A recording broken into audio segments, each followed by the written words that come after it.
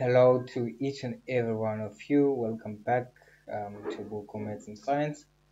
So today we're going to be looking at a revision for geography, paper 1. So this paper was written last year, guys, just last year. So I'm going to be helping you to have this revision. So last year, September, November 2022. So these are the trials for Eastern Cape. So guys, let's check.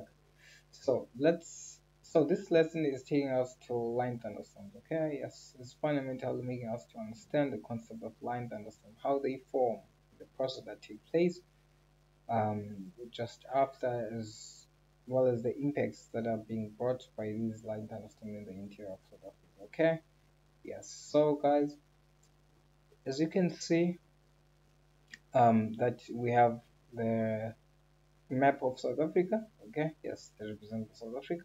Inside we have the low pressure, around we have overcasted clouds and so on to show the significance of line thunderstorms. As also we have the high pressure cells. Okay, yes, we have the South Atlantic high pressure cell on the west side or on the west coast, and we have the South Indian high pressure cell. Okay, by the way guys, I've made a lesson, or I have a lesson in this YouTube channel that is fundamentally explaining, or the fundamental explanations of the formation of the moisture front as well as the process. Okay, yes, so it's here, it's geograph moisture front. You can search it, you'll find it. Okay, yes, but by the way, I'm going to also try to emphasize when answering these questions. Okay, yes, just to make things easier for you. Okay, so we have the South Atlantic high pressure cell on the west, and we have the South Indian high pressure cell. You can see that the positioning of these high pressure cells are at least below or downwards the South Africa. Okay, yes, meaning that it's summer now, right? Yes, as well as the significance of the low pressure, okay, in the interior of South Africa. Okay, yes, yeah, that quite means that it's summer. If ever it was a high pressure, it was going to be winter, and in winter there are no line thunderstorms. Okay, yes. So yeah, that's how it goes, guys. I think I've interpreted our diagram so effectively so that you understand when answering the questions. Okay, yes, so that's the very best thing that you should also do when answering your questions. Okay, yeah. So question 1.4.1 says, what are line thunderstorms? Okay, yes, so the definition of line thunderstorm is required. Okay, yes, so you can say, guys, a line thunderstorm, okay, is a form of thunderstorm, is a type of thunderstorms that occur in a form of a line or in a vertical line way, okay, in the interior of South Africa during the summer season.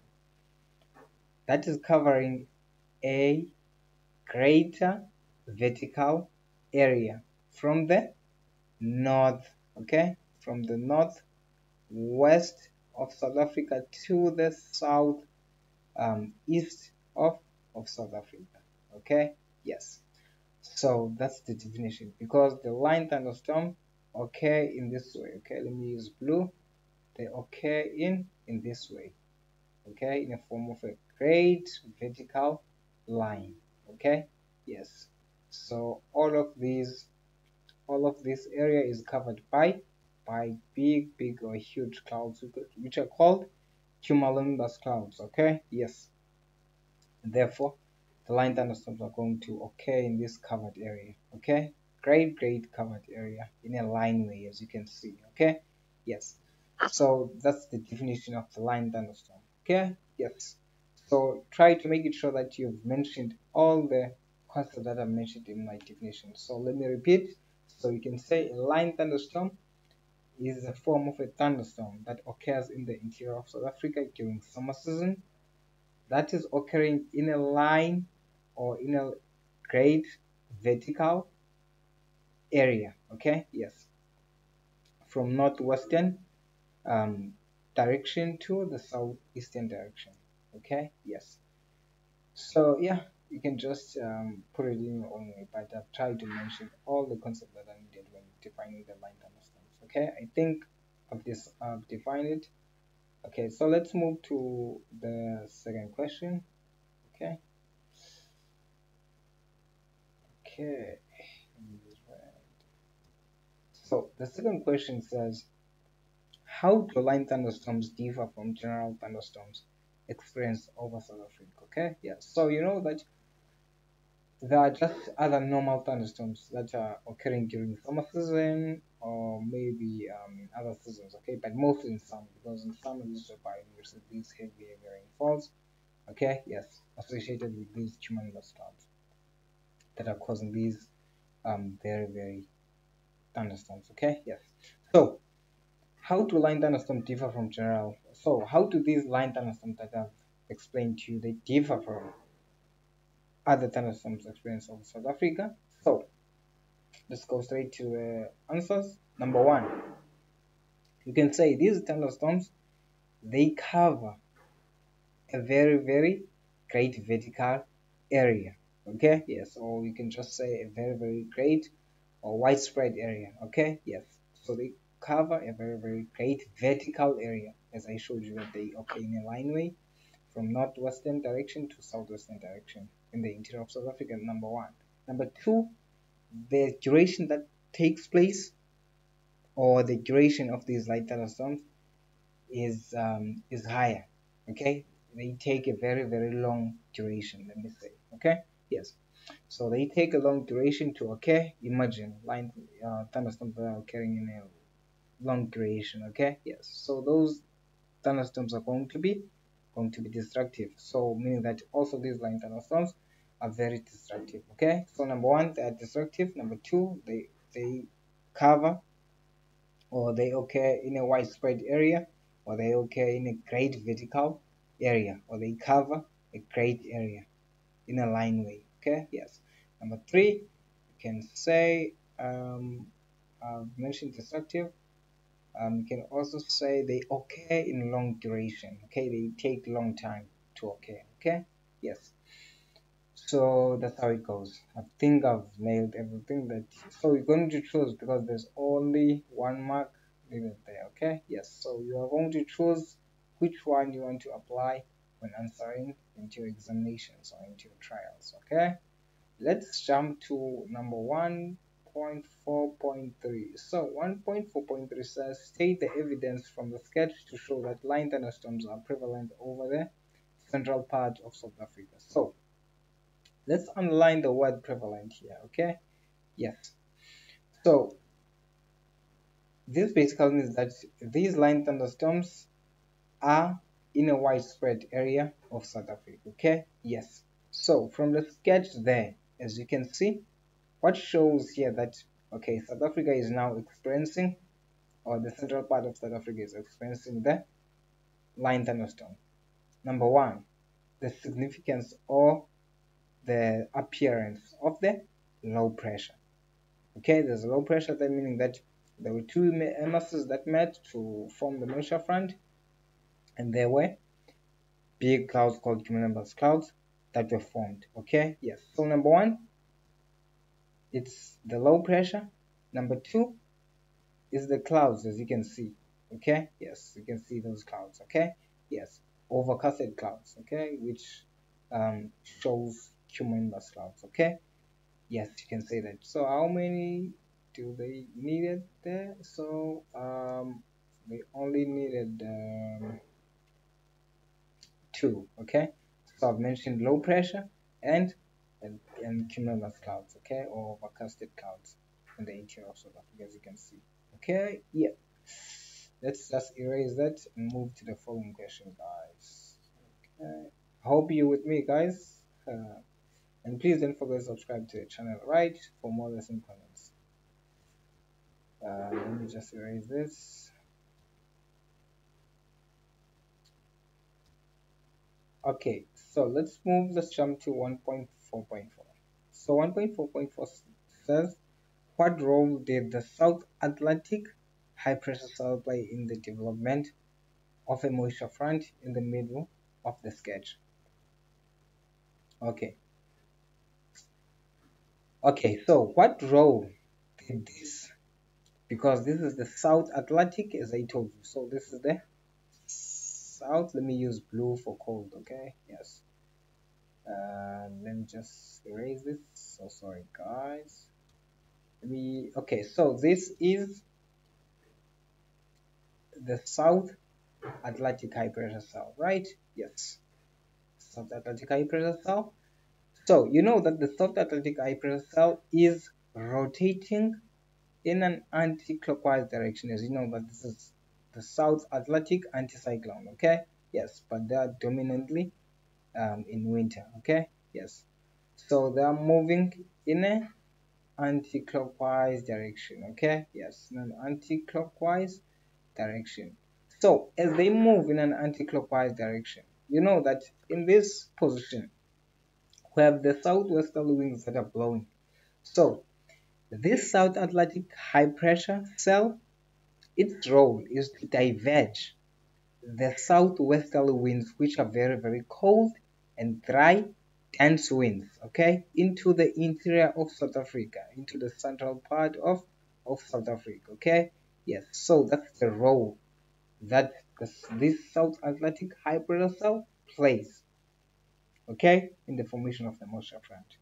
I repeat, this South Atlantic high pressure cell, it diverges the southwesterly winds, which are cold, dry, and very, very dense winds. Okay, yes, into the central part of South Africa. So this South Atlantic high, they diverges the southwesterly winds. Okay, yes, so that they can meet with the northeasterly winds from the other anticyclone, or from the other high pressure cell.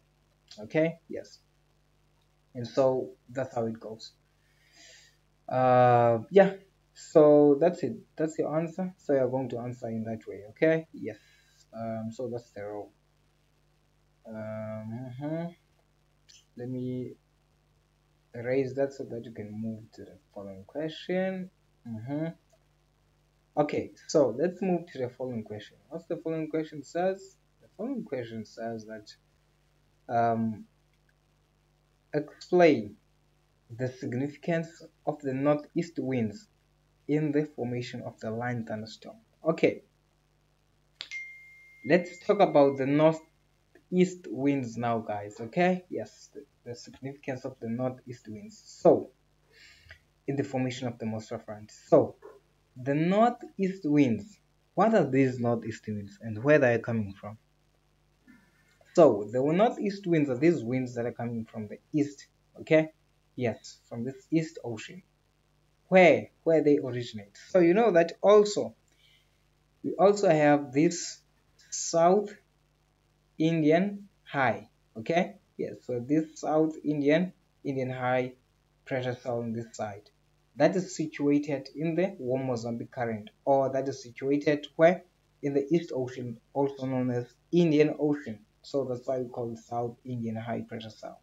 So this cell is rotating in an anti-clockwise direction also, okay? Because they are both anticyclone with the one that is on the west, okay?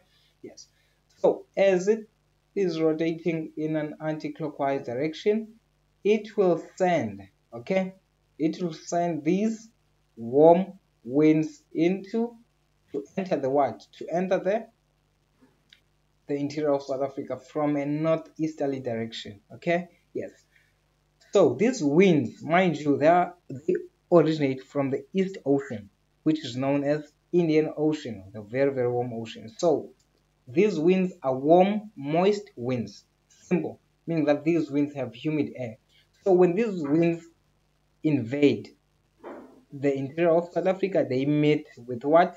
They meet with those South Atlantic cold winds. Okay, yes.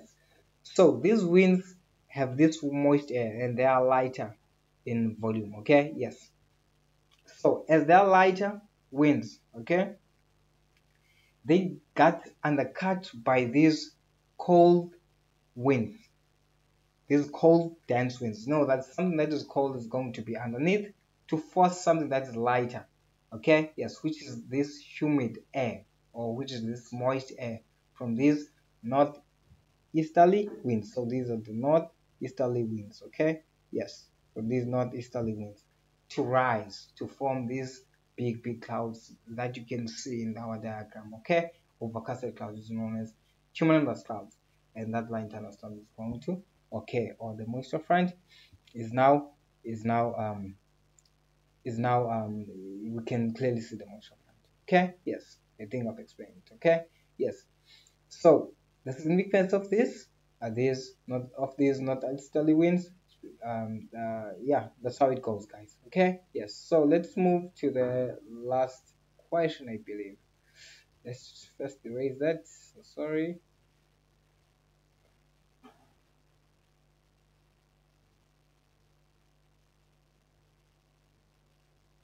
Mhm. Okay, so we have 1.4.6. 1.4.6 says, why would line thunderstorms have a negative environmental impact in the eastern half of the country? Okay, so here we are going to be talking about the negative environmental impact that is brought by these line thunderstorms, okay? Yes. So, mind you, I said to you, line thunderstorms take a long duration, line thunderstorms are very destructive, and line thunderstorms cover a wide spread of area, okay? Yes. But the most common characteristics that we have to look at so that you can answer this effective and easy is to look at destructive and being um, taking long duration, meaning that it will be heavy rainfall that is taking a long duration, okay? Yes. So these line thunderstorms, you are going to say the negative impact that are going to brought by these line thunderstorms. Number one, they're going to disrupt the ecosystem. That's number one.